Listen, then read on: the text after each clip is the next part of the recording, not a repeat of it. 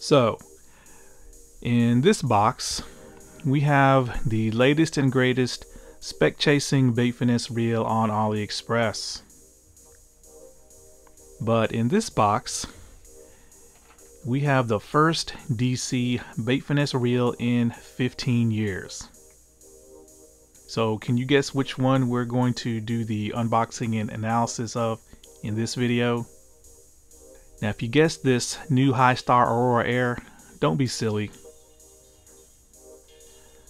I've been waiting on a DC bait finesse reel for well over 10 years. And since Shimano won't give us one, we are going with the LONGZ Airlite DC. So let's get started. Now, the LONGZ rep sent this to me. I didn't buy it, and I don't know if it comes in a regular box or not, or if it just comes in this case. But this case is nice.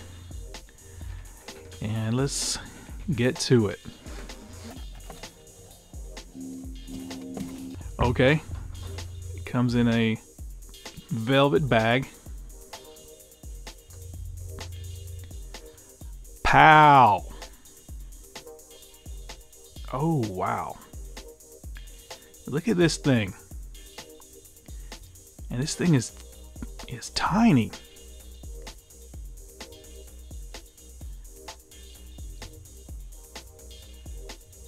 And the coating feels really nice in hand. Feels real smooth but not slick. And this thing is smooth.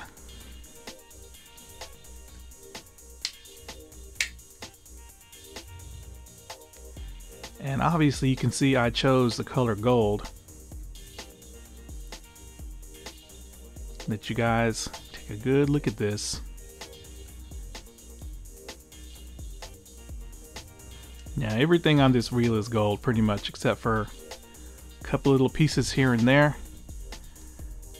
Man, this thing is super lightweight as well. Let you guys take in all the components here. I'm gonna move all this crap out of the way. Check out the knobs.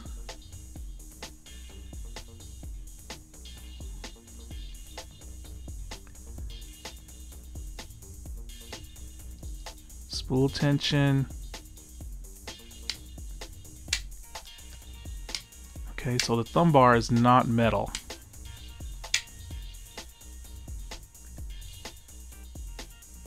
Soak in all the details.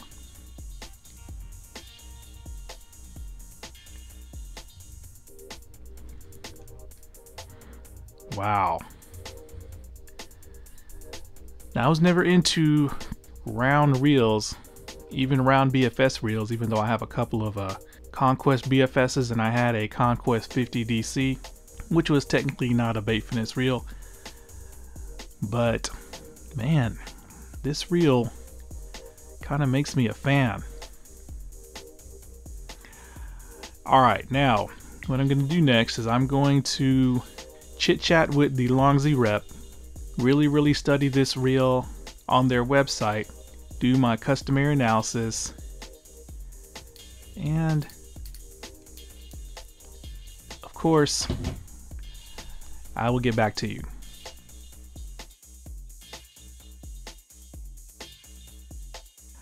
Alright, so my lengthy inspection is over and it's time to deep dive into this beautiful reel. But before we begin, I just want to make a correction, and that is the thumb bar. Turns out this is made of aluminum, not plastic. So pretty much this entire reel is made of metal, with the exception of this button right here. But let us begin. Now the first thing I want to say is that when I opened up that box or that case that the reel came in, I was so happy that this reel color is that really deep, rich gold. Kind of like a 24 karat gold color, not that light champagne 14 karat gold that Shimano uses. And yeah, I really love this color. Now, I kind of wish they could have broken it up a little bit with some silver or maybe black here and there, but I am perfectly fine with all this gold either way. Now, the reel is kind of based off of a hybrid design of the old and new Conquest. You can see they're using the current design of the current Conquest on the palm side plate, but on the other side it is pretty much almost just like the previous Conquest. And yes, they are using the S compact design that Shimano uses, where the palm side is slightly smaller than the handle side. And you can barely tell, but yeah, it is a little bit shorter than the gearbox side. And this reel is tiny. I did mount it on a few rods and it is really comfortable to palm. Very much like the current Conquest BFS. So let's check out some of the machining details on this reel. Now, the first thing you see is this machine top plate where it's really flat. Nice place to rest your thumb. But the machining on the top is very unusual, and it looks like an L and a Z. Something that I noticed. And back to the thumb bar, you can see that they machined some little indentions here, I guess to help aid you with grip. Now the thumb bar is rock solid, no slop, no play. Very positive engagement. And let's take a look at this handle. This has got to be the best skeletal handle design I've ever seen on a stock reel. So you can see that they milled out a whole bunch of material, and I like that. And it's symmetrical, it's not asymmetrical. So that means this top arm is the same thickness as the bottom arm. If you look from the top, it's thick here and it gets thinner as it goes out, and it's swept. And they have that flush nut design, very DAIWA-esque. And the nut and retainer screw are silver. And take a look at this drag star.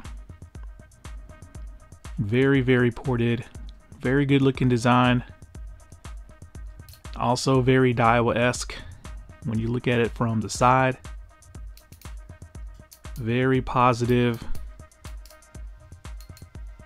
refined clicks. And let's check out these knobs. Now, when I first saw these knobs in pictures, I didn't know if I would like them or not, because I don't like this spiral design, but they are comfortable. Now, of course, they're metal, so they're going to be cold in the winter, but there's just a tiny bit of in and out play. But when you're cranking the handle, you don't feel it. Very smooth and solid and refined. And check out the end caps. Look at that. Now, for some reason, if you wanted to swap out this handle or even just knobs, Longzhi actually gave you a special tool that has everything you need to swap it out, even if you want to take off these knobs. Because if you look at this tool, it's got these little raised areas and they fit right into these holes. Just like that. Then you screw them off. So that was a very thoughtful touch by Longzhi to include this tool. And it's made of aluminum, very light. But yeah, very attractive looking handle, drag star, and knobs. Now let's check out the spool tension. Now it's very Shimano-esque in its design. You can see it's pretty much all gold. I don't know, is that a silver band in there? I can't really tell. But they have their logo in silver. I guess that's an L and a Z. But it does click. And they are micro clicks. So that means they're is not a lot of space in between clicks, not a lot of dead space like you'll find in other reels. Now the clicks are muted and they don't feel super positive versus, let's say, a DAIWA spool tension that clicks in some of their old designs, but it is very quality feeling nonetheless. Now it could be a little bit bigger in my opinion, but I understand why they went with a small design, which we'll get into later. And the last thing we're going to do as we check this reel out, I'm going to show you all the little machining details. So I showed you the thumb bar, showed you the holes on the palm side plate, and you can see that there's a plastic insert that's blue. It's kind of cool. And look at all the machining they did on the spool. It's very, very ported in a honeycomb pattern. And even the spool walls, very reminiscent of the GARCIA REVO MG Extreme and the previous generation Shimano MGL. And then even look right there. There's a bunch of little holes they drilled. I'm not sure why, but that looks very precision in my opinion. But yeah, overall, this reel is built extremely well, very solid. See, I'm shaking it and I hear no noises at all. And while I wouldn't say that the machining is quite as intricate and detailed as, let's say, the current Shimano Conquest, it's still a great effort overall for a first reel.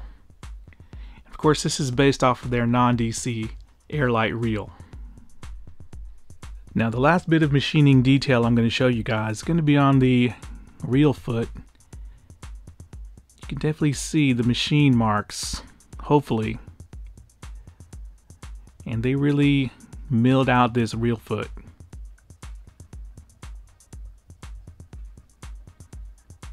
So in case you're wondering, there's a company that just recently come out on the scene here in America, and all their low profile bait casters are machined aluminum. That's their claim to fame.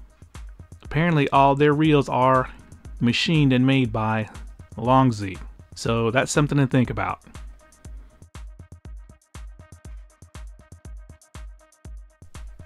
Now before we get to the specs and features of this reel, I just want to make a quick announcement, or I guess a quick update. And that is that this reel is going to be renamed the, I guess, Airlite DBC instead of DC. And I got this directly from one of LONGZ's reps. And I guess Shimano has trademarked DC in China, so that's probably why they are going with DBC, which stands for Direct Brake Control. Now let's get to these specs and features. Of course, we've already went over that this pretty much entire reel is made out of machined aluminum, all the way down to its thumb bar. It's packing a whopping 13 bearings, and I think 2 of them might be some kind of special spool bearings. I'll have to do more research into that, but currently it only comes in a 7.1 gear ratio. If you check out the size of this spool, this is not the average Bait Finesse small diameter spool, but we're going to get more into that later. And this is really important. The Airlite DBC is going to be sporting a Finesse tuned drag. So that means it tops out at only 8.8 pounds. So this seems like it was pretty much designed from the ground up as a Bait Finesse reel, and not the other way around where they took an existing reel and gave it the BFS treatment. Now, being a premium product, everything on this reel clicks. Of course, we already went over the clicking drag star. Feels very, very mainstream. Of course, we went over the clicking spool tension. Nice micro clicks. And of course, a lot of you guys are going to love this.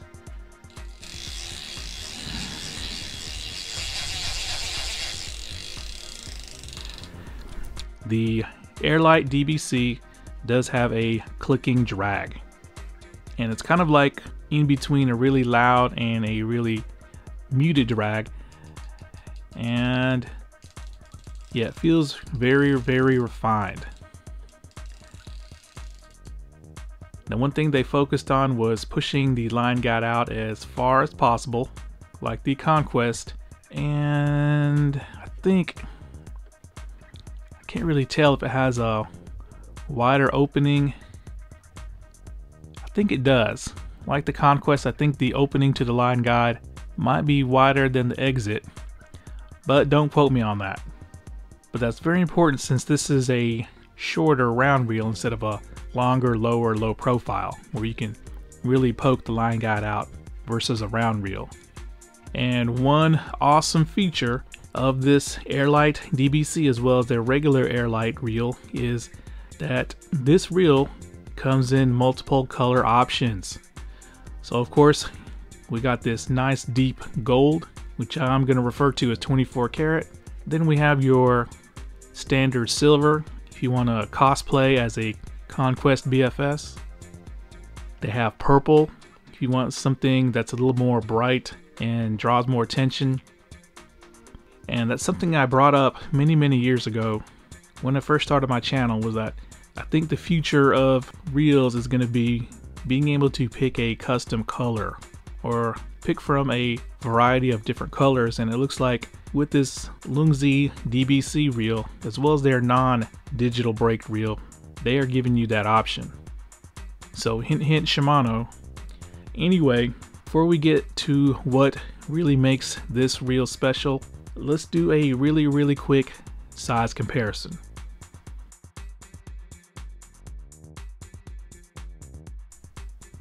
So obviously the only real competition for the Airlite DBC is going to be the round reel benchmark, and that of course is Shimano's Calcutta Conquest BFS version.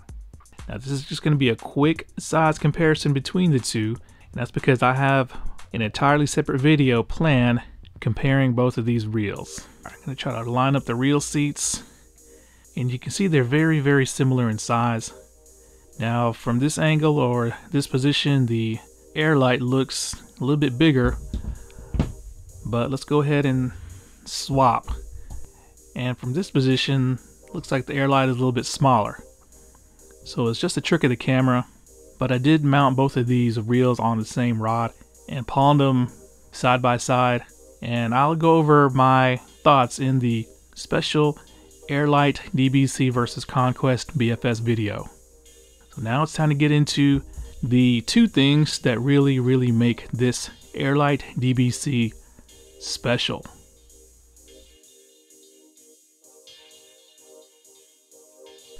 So the first thing that makes the Airlite DBC special is supposed to be its weight, or more specifically, lack of weight.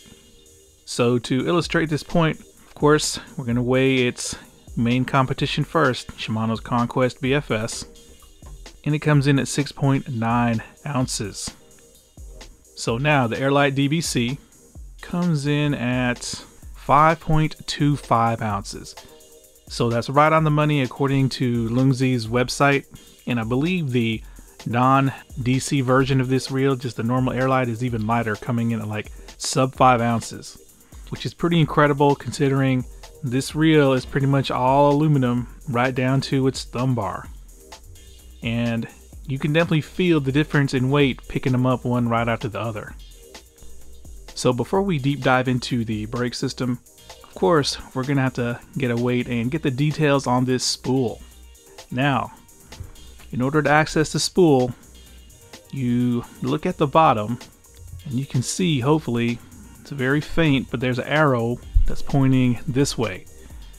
Now for all you lefties, I'm sure it's probably pointing the opposite way, but just look at the direction the arrow is pointing, and that's the way you're going to turn this side plate. And it just screws right off. Pow, look at that.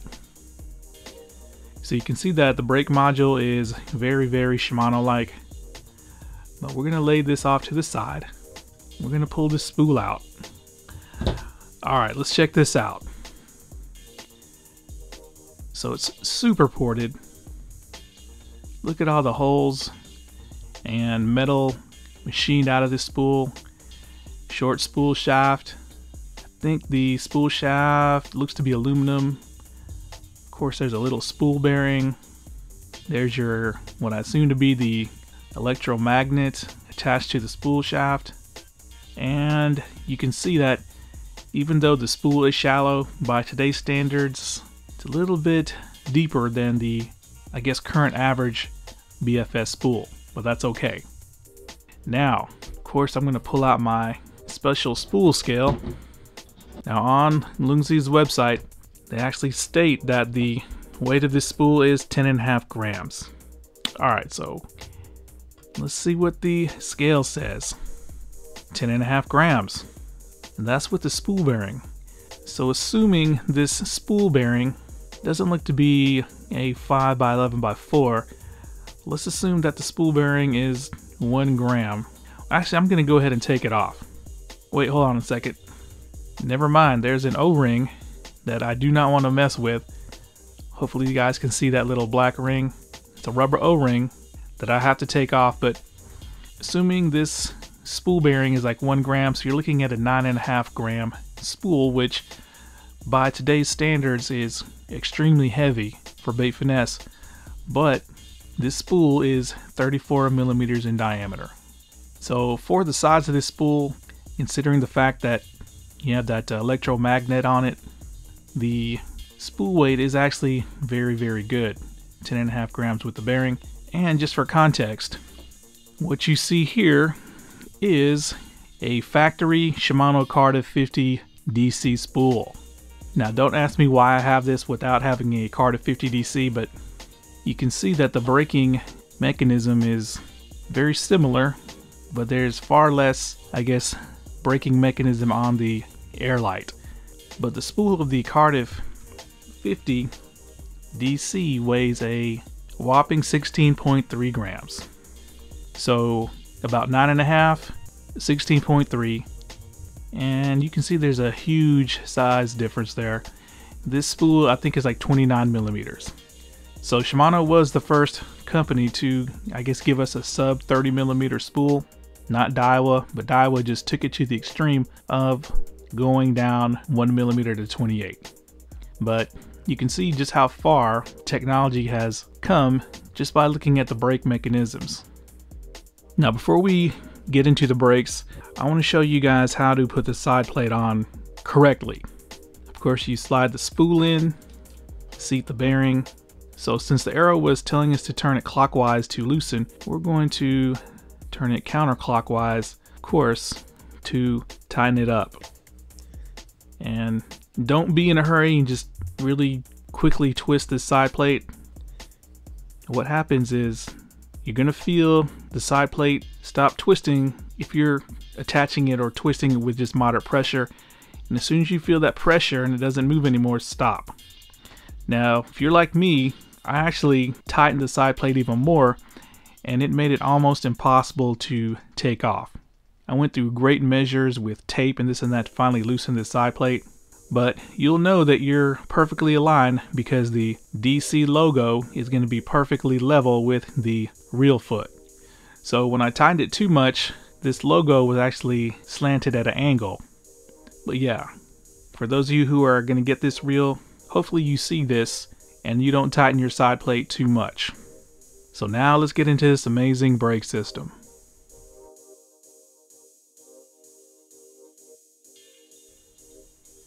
Now remember that preview video I did on this reel a couple of weeks ago where the guy was casting it around and this little button on the side was lighting up? Let me see if I can make this button light up for you guys.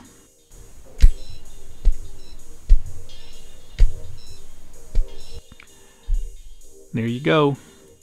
And I don't know if you guys can hear. It's making a little whining noise. So yeah, let's talk about this DBC brake system. From my study of this system, it pretty much combines all the strength of Shimano's digital control and DAIWA's intelligent mag force with none of their weaknesses. So just like Shimano's digital control, this reel needs no charging.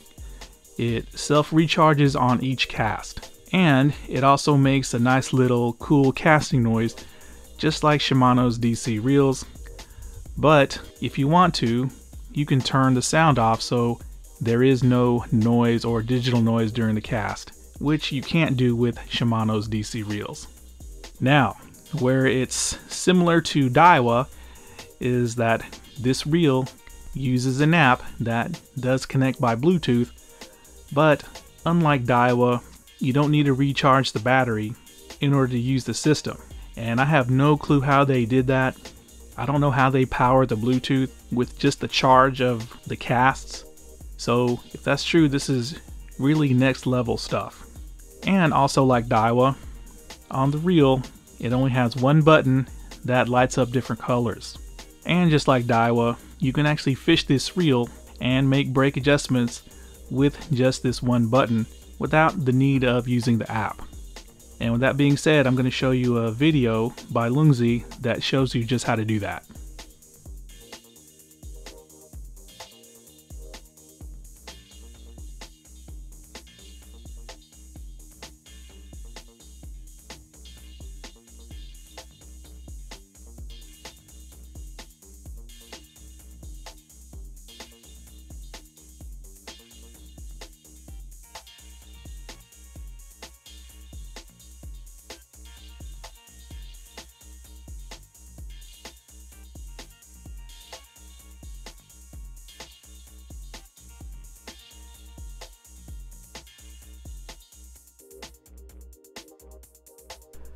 Okay, so hopefully you guys saw in that video that there are 5 brake modes on this reel, and those brake modes are all color coded. And to access each brake mode, you have to, I guess, long press this button like 4 seconds. So let me see if I can demonstrate that for you guys. Okay, so I just hit the button once and the light flashed. So I assume that means the brakes are on. And let me long press this.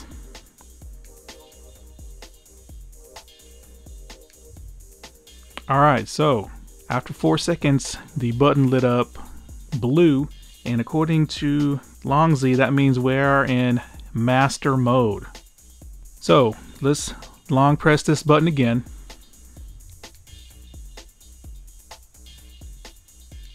Okay, so it lit up turquoise, which I think is cyan. So that means we are in all around mode. All right, so let's long press again.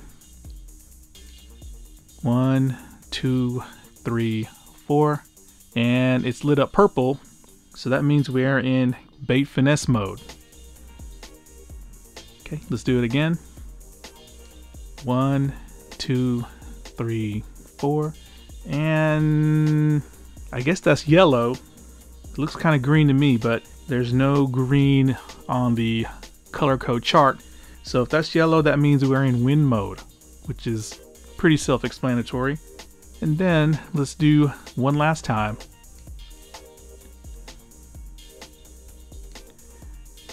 And that's supposed to be red, which is training mode. That's pretty funny, training mode.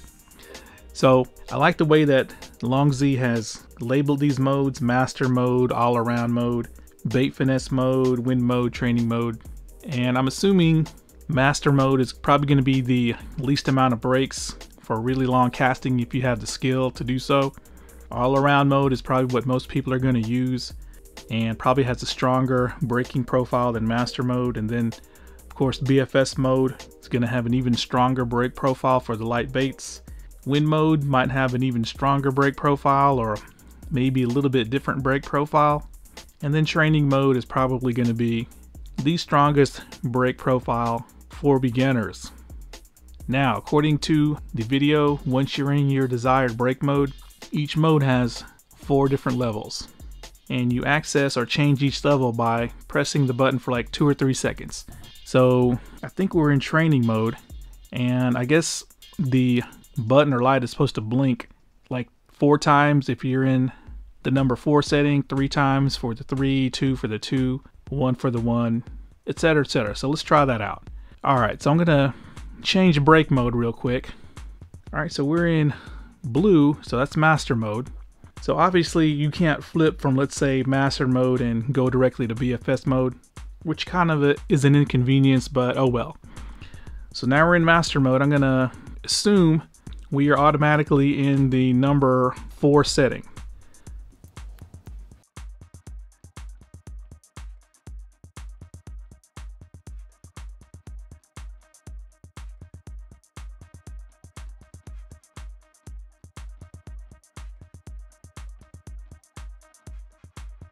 Okay, I get it now.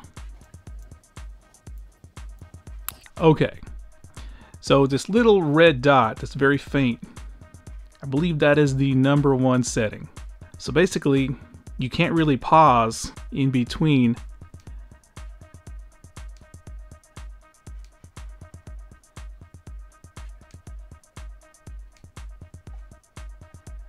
Well, you can't have a really long pause when you're trying to get to a certain setting. So if you want to go from 4 to 1, you're gonna have to, you know, press it 2 or 3 seconds, watch the blink, press it again. You can't sit there and wait like 30-40 seconds. So hopefully you guys saw that. The strength of the light, or how bright it is going to diminish the lower you go in the brake setting. So I think that's pretty much like DAIWA's Intelligent Mag Force. Now I'm not going to go too much into the app. I'm going to wait until I take this out on the water and cast it around. And we're going to try to cast this with and without the app. But that's pretty much how you set the brakes. It's actually pretty simple. Now, the question is, how effective are they? We'll find out in the next video.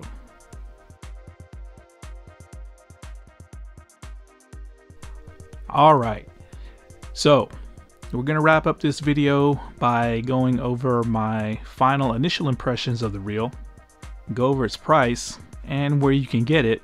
But before we do that, I'm going to give some suggestions to LOOMS, which I told him I was going to do. Now, the first thing is that while I know that Shimano's CONQUEST was the target reel to compete against with the Airlite, I would suggest not try to copy their design too much. So you can see with the palm side plate, they're going with, you know, the single holes that get bigger as they go around and then get smaller, which is just like Shimano's current CONQUEST. I personally would have went with an original design.